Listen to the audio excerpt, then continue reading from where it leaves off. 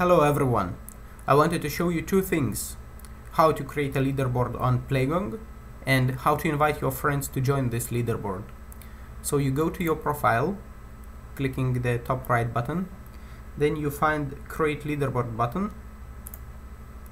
and here in new leaderboard form you select what sport you want to create leaderboard for. So it's ping pong, let's say.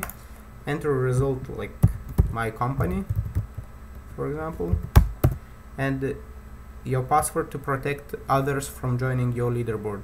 So let's put test for this time and press create leaderboard button. Now here you are alone right now in this leaderboard, and you press edit button on the top right corner, and on the bottom you see the join link, which you can share with your friends on email or Slack, Skype, or other means of communication. Thanks for watching and good luck playing.